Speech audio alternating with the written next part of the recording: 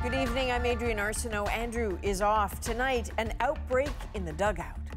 I'm going to be honest with you, I'm scared. More players test positive, games canceled just 4 days in. Is COVID stealing the season? As infections rise on the prairies, a stark warning from a COVID survivor. It can change your life drastically. He spent 24 days on a ventilator. Now he's telling his story. Taking the hot seat, the Prime Minister will be grilled about the WE controversy this week. The school year is just weeks away, but will it be safe? Not comfortable at all. We are not close enough to quite understanding the virus itself. Kids and COVID, how easily do they spread it? How severe the illness can be? What you need to know. This is The National. The return of pro sports has been a huge boost for millions of Canadians riding out the COVID-19 pandemic. Though, even without fans in attendance, the virus is still a major factor. The basketball and hockey seasons officially resumed this week after a run of exhibition games. But Major League Baseball, which just returned 4 days ago, could be in big trouble already, with a serious COVID-19 outbreak among the Miami Marlins resulting in lost games and calls for the league to rethink its strategy. Ellen Morrow has reaction from inside the game and out. The Marlins have been the topic of conversation. Even as the Marlins beat the Phillies last night, several Miami players already had the virus. At least 13 team members have now tested positive. Every day we're taking risks. You're traveling, you're in planes, you're in buses, you're in different hotels. It's the risk that we take. One that's triggering fears of a strikeout for Major League Baseball just days into this season like no other. I'm going to be honest with you, I'm scared.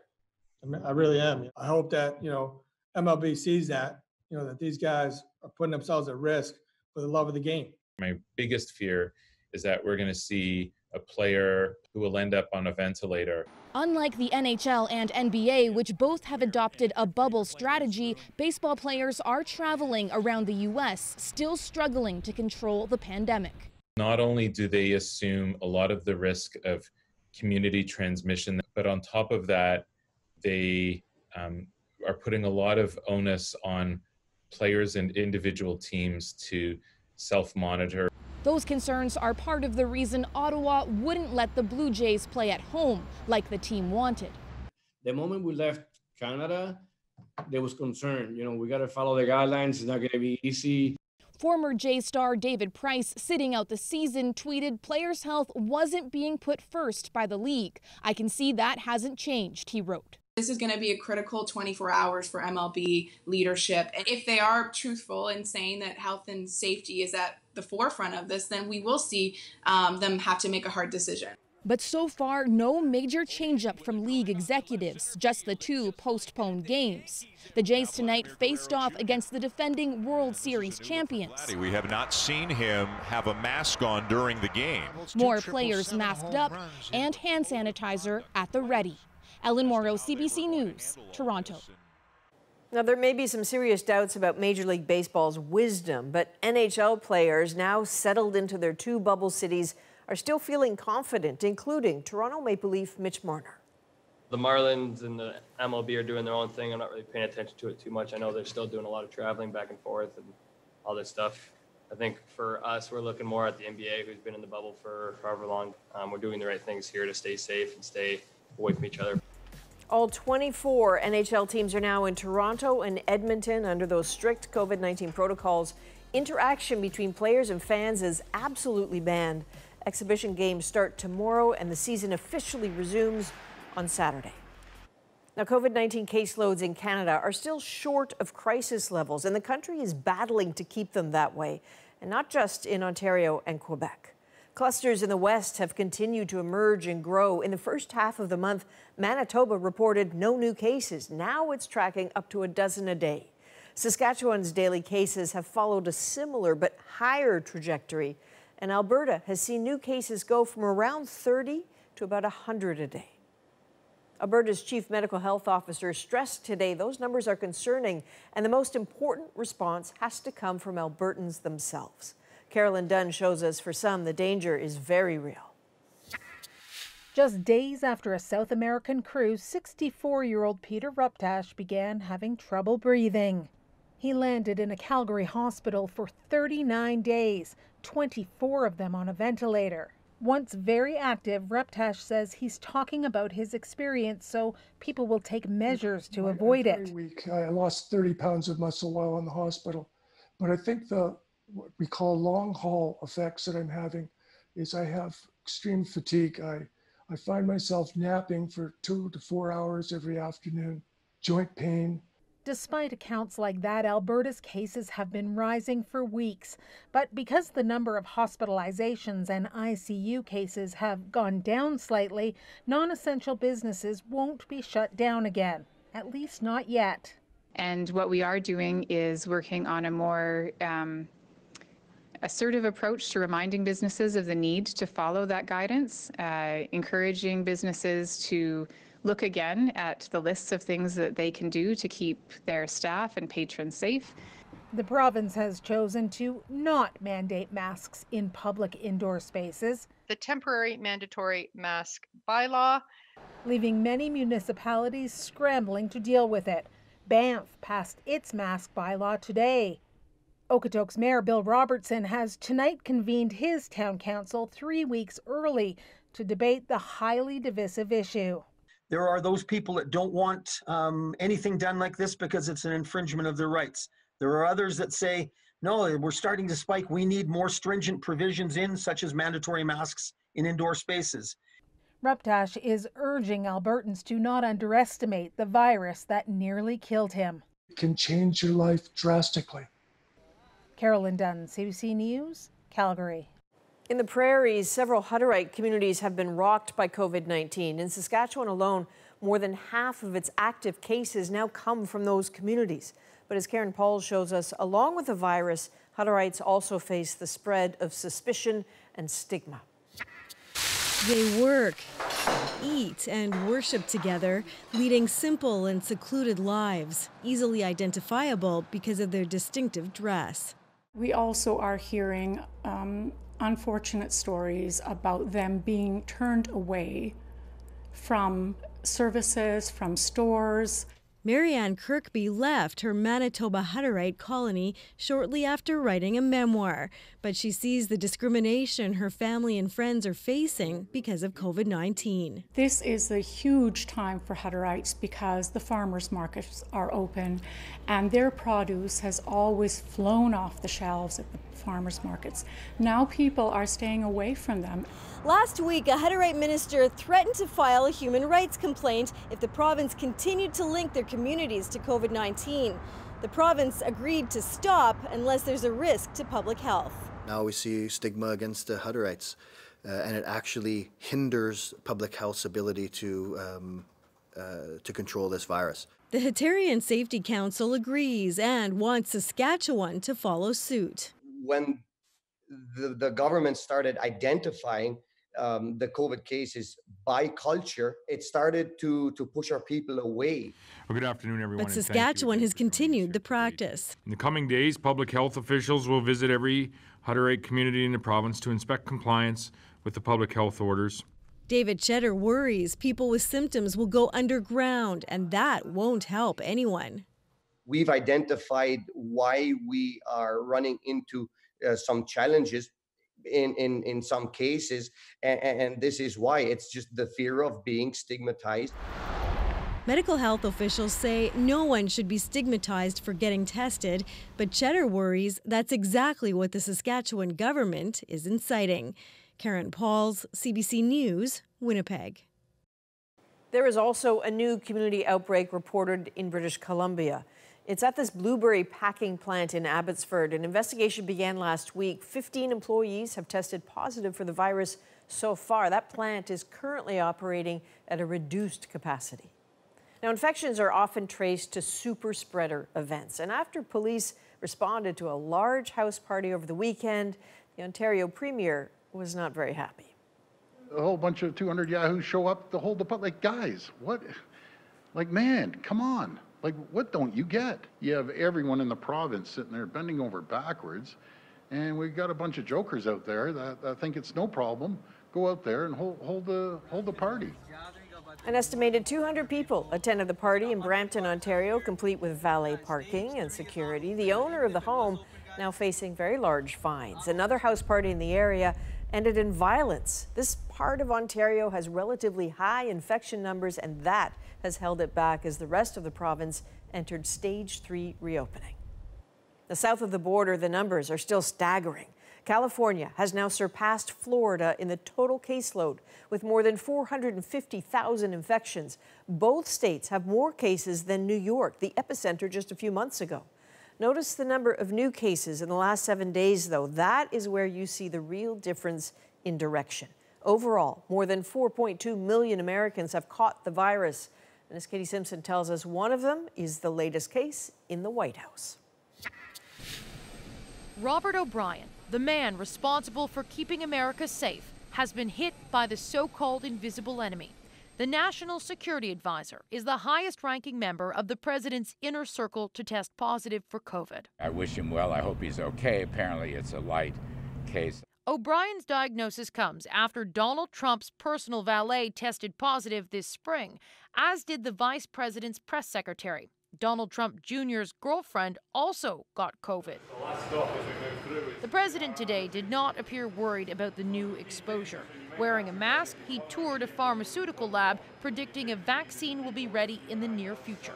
By the end of the year, we think we're in very good shape to be doing that. By the end of this year, we're going to be, in terms of the vaccine, I think in terms of therapeutics, even sooner than that. There's been no cases in our restaurant. Any word of a scientific breakthrough is exactly what Steve Forbes wants to hear.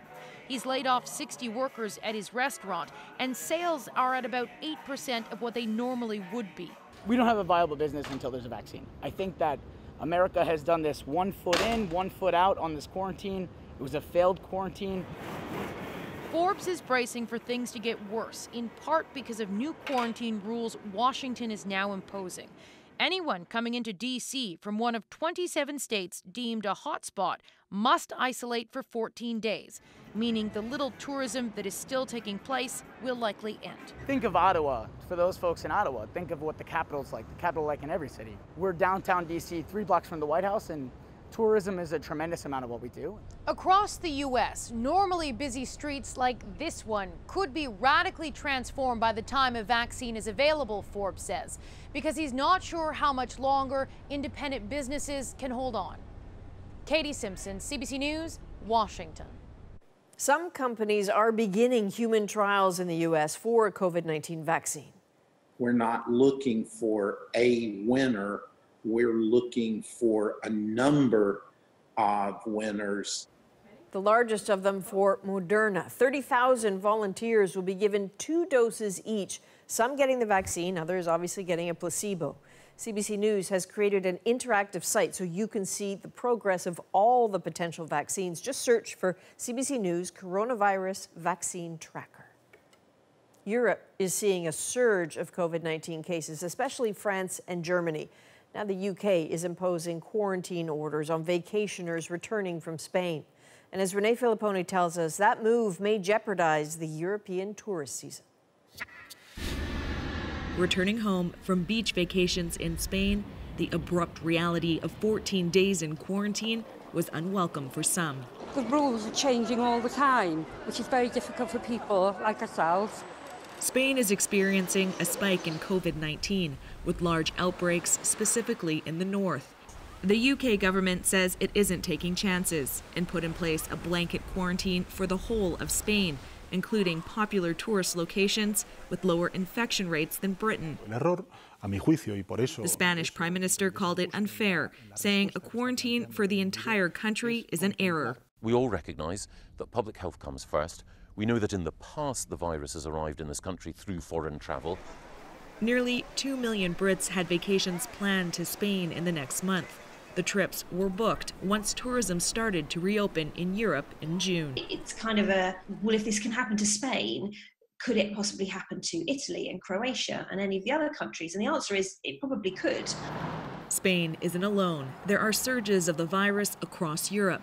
Political leaders in Belgium and France are warning their countries could be headed for a second full lockdown if things don't turn around.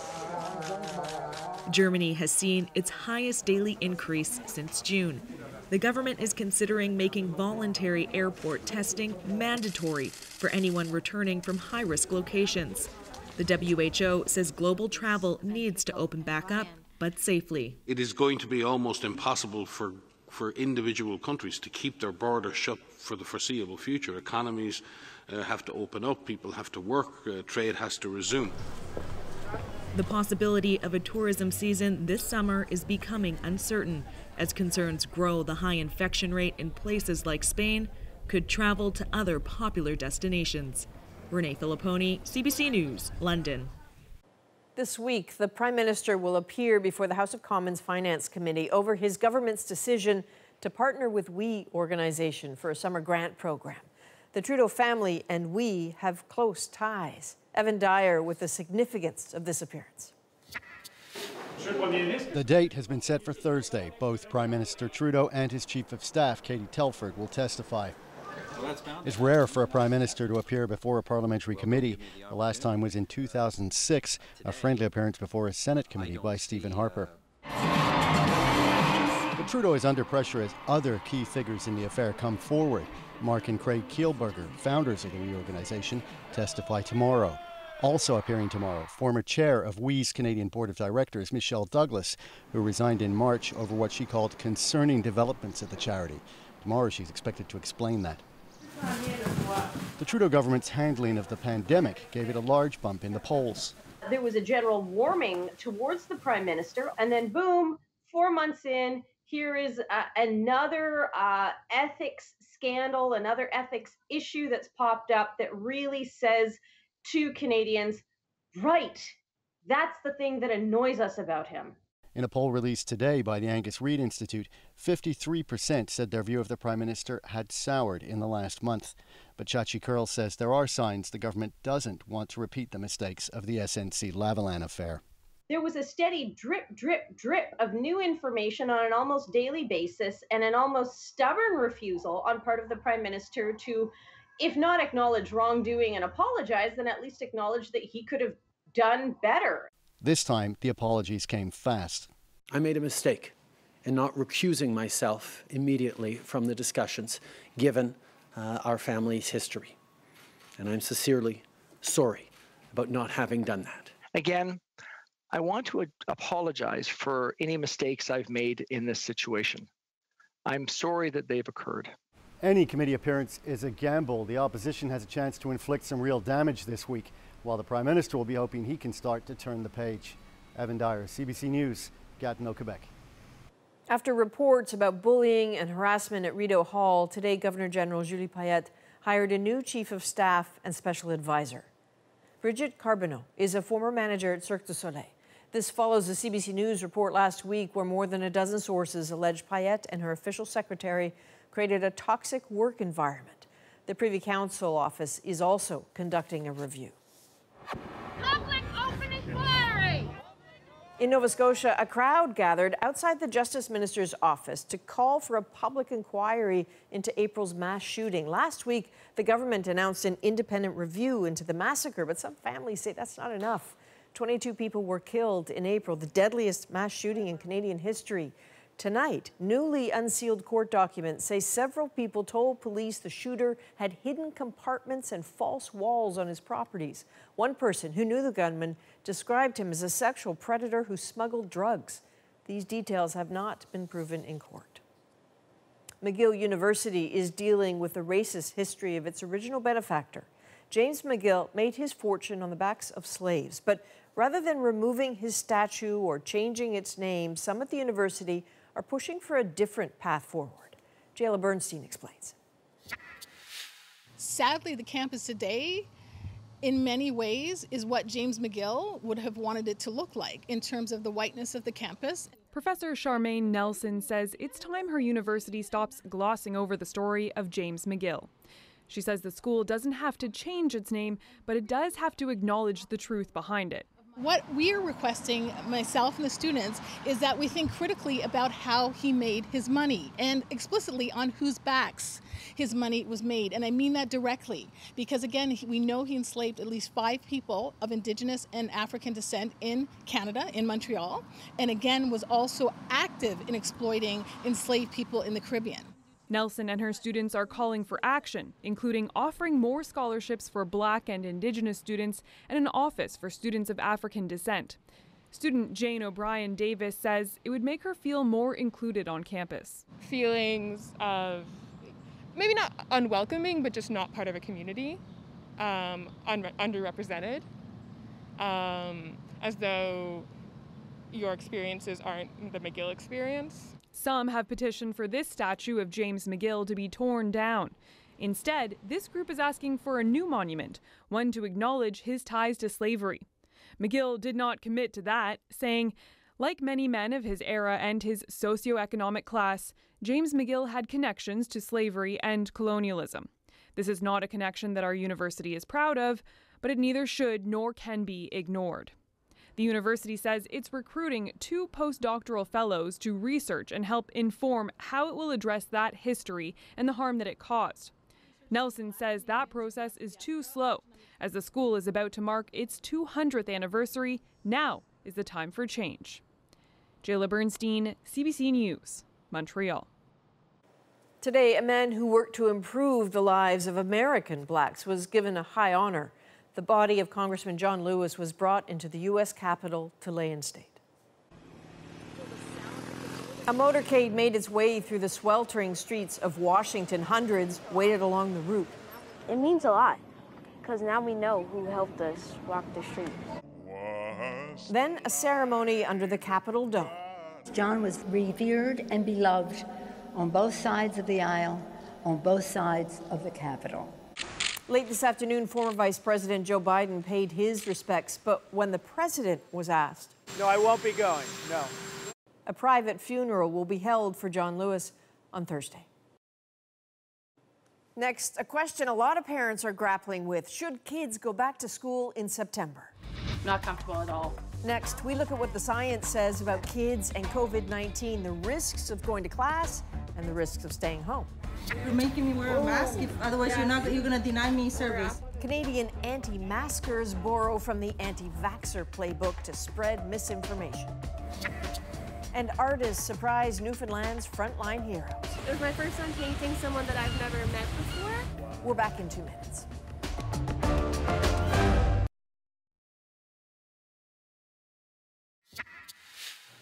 In Quebec, the city of Sherbrooke has closed all of its public outdoor pools after a lifeguard tested positive for COVID-19. Other lifeguards are now being tested. And meanwhile, a hockey camp in Montreal has shut down after a coach tested positive for the virus. The new school year is just weeks away. Millions of Canadian students still don't know what that will look like, and parents are trying to weigh the risks of going back versus staying home. Christine Birak brings us the latest science on COVID-19 and kids. The sneaky monster crept. Having her children home for months hasn't been easy, but Narissa Critchlow isn't eager to send them back to school either. Not comfortable at all. To be frank, I just feel that we are not close enough to quite understanding the virus itself. Most studies examining kids in COVID-19 are trying to answer 2 questions. What is the likelihood of children getting the infection, and what is the likelihood of them spreading the infection? A recent analysis looked at 550 COVID-19 cases among children under 18 in China, Italy, and Spain. It found just 9 children had a severe infection. 1 who had underlying conditions died. When it comes to infecting caregivers, a large study from South Korea found children under 10 transmitted the virus less often to adults at home, while those between the ages of 10 and 19 spread the virus as well as adults do. Researchers speculate young children may not sneeze or cough as hard, and they're shorter, and their infected droplets may not travel as far. Still, when schools do reopen, there will be new clusters of cases. But doctors say a lot will depend on the infection control measures that are put in place by schools and what's happening just outside of them. We've seen in other jurisdictions that the safest way to open schools is where the community transmission rates are low. So many times I hear, well, you can't be too careful. Some doctors argue children may not be falling ill, but they're suffering in other ways. Existing evidence shows chronic absenteeism, even in kindergarten, has consequences. There's long-term impact on their cognitive development, on their social development, on their overall ability to function in society. For me, it's really important that the schools have some sort of testing involved. New saliva tests for the virus could make that happen, but not by September. Experts say schools and communities must act now on what's been learned or risk harming a future generation. Christine Birak, CBC News, Toronto. Ahead on the National, Canadian anti-maskers get some help from anti-vaxxers. A familiar playbook and the borrowed tactics used to spread misinformation. But first, the doctors are in to answer your COVID-19 questions, including this one. If two people are both wearing a mask and sunglasses, would it be safe to share a quick hug with faces turned away? The answer next.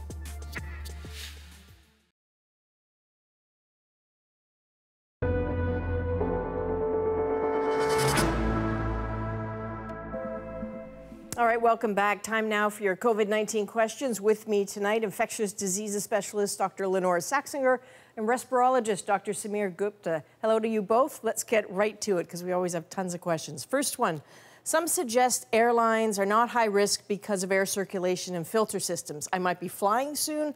I'm wondering whether I can take steps to decrease the risk of contracting COVID-19. Dr. Gupta, let's start with you. Yeah, so it's a good point. You know, people think of airlines as sort of static tubes of air, but they're not. In fact, they have very high air exchanges. And the reason for that is that, you know, if you're sitting next to a baby that soiled their diaper or next to somebody who's had air sickness, you can't sit around with those odors for 8 hours. So they have high air exchanges. They've put in HEPA filters. They've been very good filtration systems in addition to that. And they're also now disinfecting between flights. So those are all good things.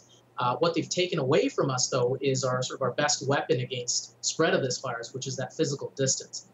So obviously, people need to be masked for the whole flight. They need to disinfect every surface they're going to touch, especially the tray table, before you touch it, but then also after you touch it. And think about those times in those areas where there isn't that much air exchange, so like the airport lounge. And probably the highest risk is, in fact, getting on and off the plane. And that's where you should think about that physical distancing. Still so important to be alert. Dr. Saxinger, this one is for you. Does your blood type put you at greater risk and severity level of COVID-19? We hear this question a lot. Yeah, there was some data early on in the pandemic that suggested that people with AB blood types and possibly Rh positive, so they can be positive or negative with those letters, might have a little bit of increased risk of severe disease. That's always a bit complicated because we're not actually testing absolutely everyone, and so we are testing the fraction that comes forward for testing.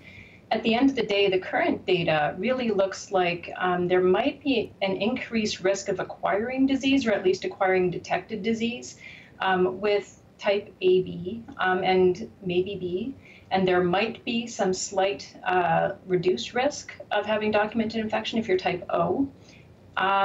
However, the difference is actually quite small percentage-wise, and so I don't think anyone should feel that their blood type really significantly impacts their likelihood of getting infection, more so than the things they're choosing to do.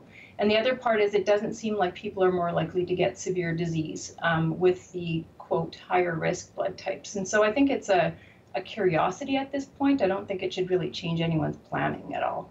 Okay, fair enough. Dr. Gupta, are face shields as protective as face masks? That's a good one. So I like to think of them as complementary. So as healthcare workers, we actually do use both.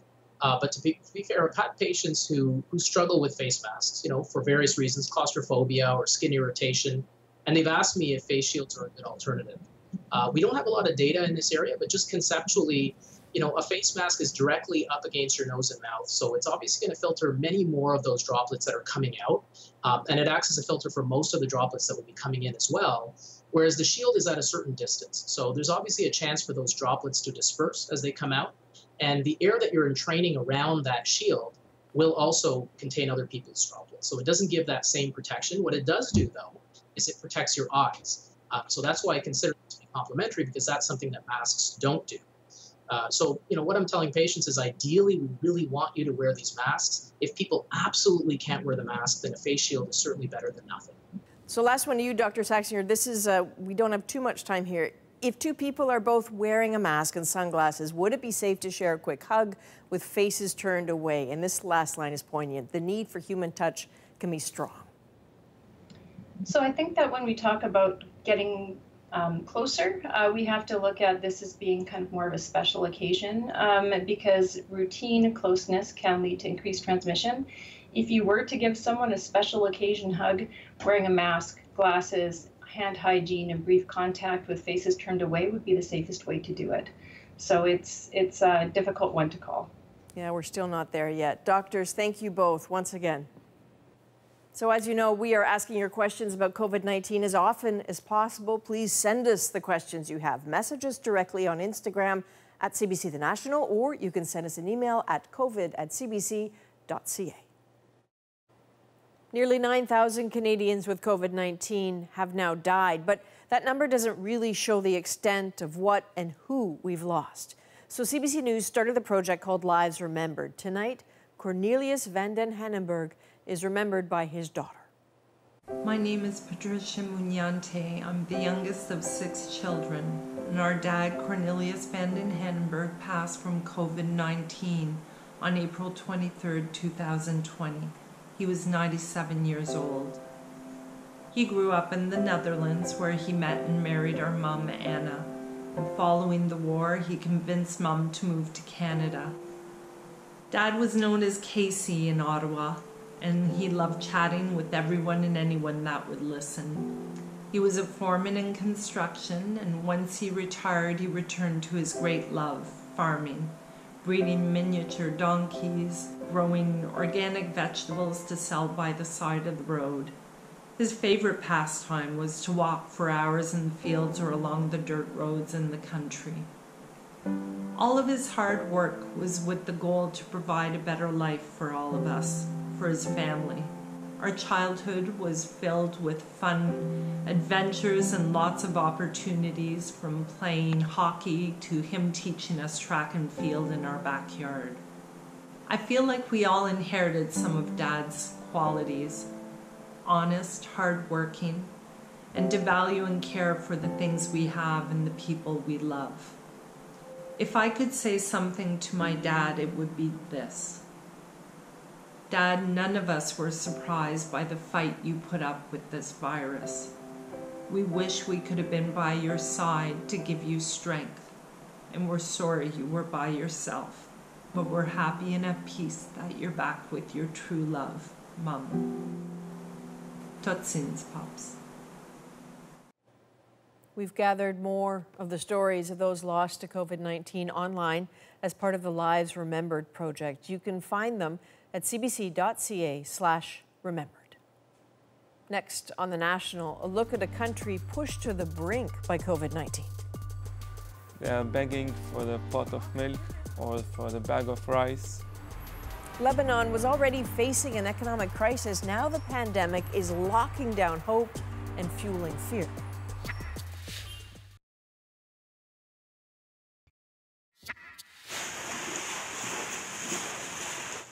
Floods triggered by days of heavy rains inundated this hospital in India's most populous state.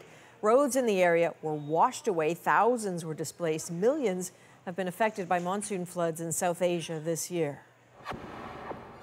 And some 80,000 people, mostly domestic tourists, are being rushed out of a resort city in Vietnam. That's after 3 residents tested positive for coronavirus. This is the first case of community transmission in the country since April. Officials say the process of getting people out will take at least 4 days. Meanwhile, physical distancing measures in the region have been reintroduced. Lebanon is often thought of as a microcosm of the Middle East. It's diverse, vibrant, and precarious.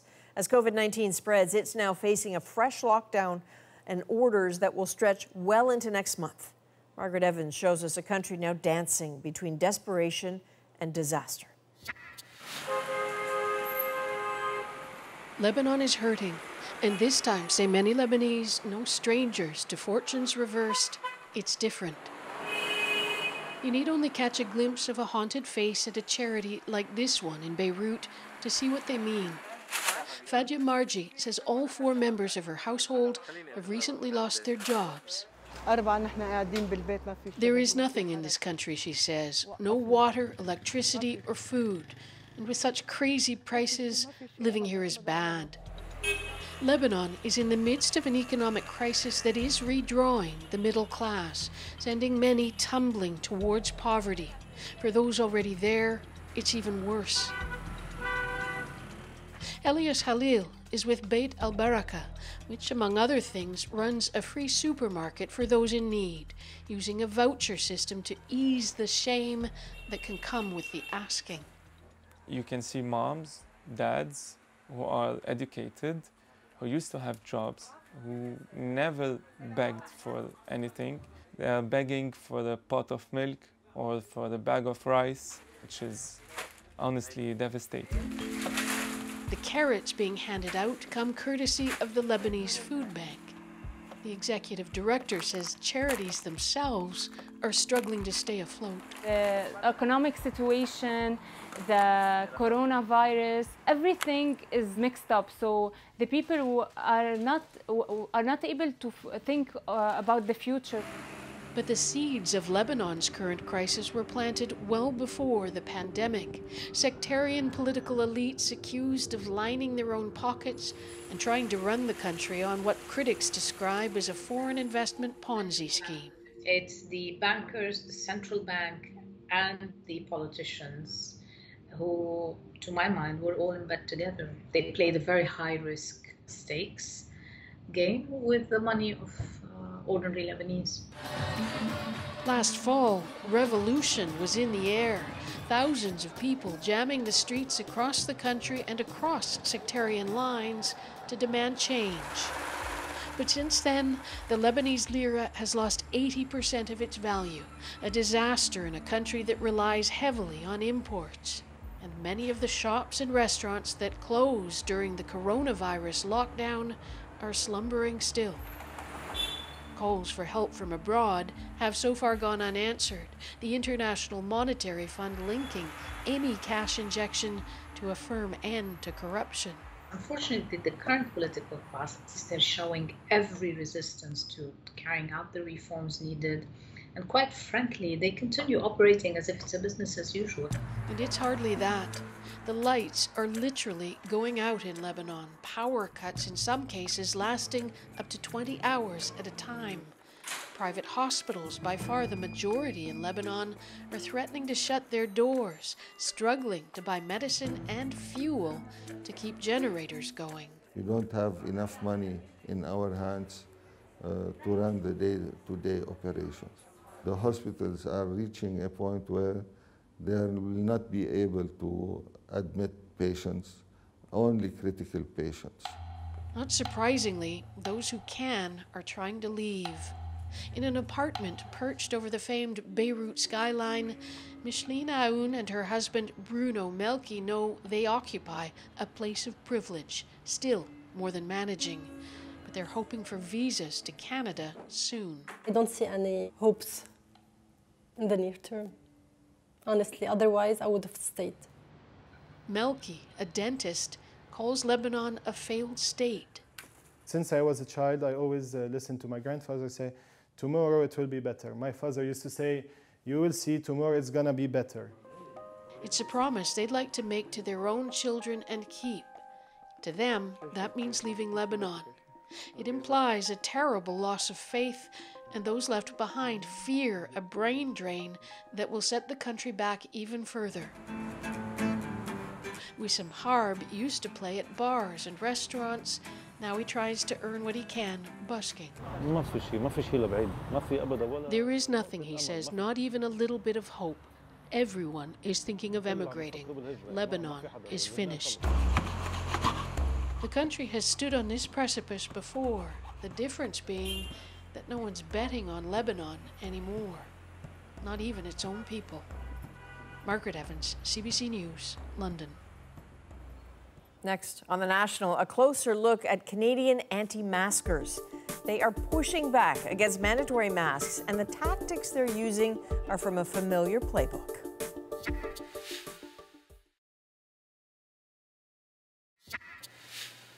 Welcome back. More and more provinces and cities are adding a new tool to their fight against the spread of the coronavirus: mandatory mask policies, especially in places where it's hard to physically distance.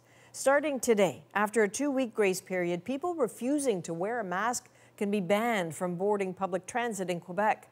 In Nova Scotia, masks will become mandatory in most indoor public spaces on Friday. Calgary will follow suit on Saturday. There are, of course, medical exceptions to those rules, and on the whole, most people seem to be complying. But, as Nicole Ireland tells us, some groups oppose the idea, and they are getting help from anti-vaxxers to spread misinformation. Our rights have to be suppressed. When mandatory masking came to Toronto, so too did examples of pushback, like this one at a Toronto emergency department. You're making me wear a mask, otherwise you're going to deny me service. Organized anti-mask groups have sprung up to protest not only masking, but physical distancing, contact tracing, and most other public health measures to fight COVID-19. We've witnessed the stripping of our basic human rights and freedoms at breathtaking speeds under the false pretense of a global pandemic. Conspiracy theories and downplaying health risks are tactics often used by the anti-vaccination movement. Now, CBC News has confirmed that at least one anti-masking group in Toronto has partnered with the Canadian Anti-Vax organization and is taking leadership seminars from a prominent anti-vaccine advocate in the U.S. There's a lot of similarities between the anti-masking sentiments and movement with anti-vaccine. Maya Goldenberg studies vaccine hesitancy. She says organized anti-vaccination groups and anti-masking groups grow out of a mistrust of government and health authorities. When you don't trust the sort of basic infrastructure that are supposed to support public well-being, you're going to come up with all kinds of tactics to try to resist it. Those tactics include spreading false claims that wearing a mask can cause people to suffer oxygen deficiency, breathe in toxins, or even develop a compromised immune system. I have to say it disturbs me when I see people acting on information that I'm quite sure is not only incorrect, but potentially misleading and potentially leading to harmful outcomes, particularly when it comes to some of the vulnerable patients. Doctors emphasize that there are some legitimate medical conditions that prevent people from wearing masks. They also understand that the guidance has changed, and that's been confusing. They say that's because they've learned more about how this new virus is spread and how wearing a mask can help keep people safe inside stores like this. Nicole Ireland, CBC News, Toronto. Next on The National, frontline workers get some special recognition. Personal portraits by artists they've never met. The reaction when they see the results. That's our moment. Next.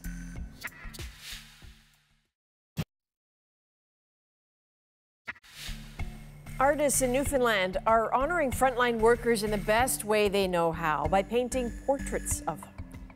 So the trick here, the artists have never met their subjects until the portraits were unveiled, and that is our moment. I am an avid follower of art on Instagram, and I started to see this one hashtag popping up, and it was actually started by a portrait artist located in the UK. Named the artist would connect with a worker, do a portrait, and then actually give that portrait to the worker themselves. And it sort of seemed like the kind of thing that Newfoundland was made for, and we decided we wanted to just kind of give it a try here. And we actually were going with the idea of frontline workers. I'm going to give Nathan the portrait that I've been working on of him. It was my first time painting someone that I've never met before. Wow. I love it. I actually love it. Thank you for doing what you were doing. Yeah, I appreciate that. It's showing these people at a time when they really stood up and stepped up and did something for the people around them too. Okay, so as you heard there, this started in the UK. It was only for healthcare workers, but the folks in Newfoundland decided they needed to expand that. Nathan works at a food mart. He says he was thrilled to get the portrait and the respect, and he certainly deserves both. That is a national for July 27th.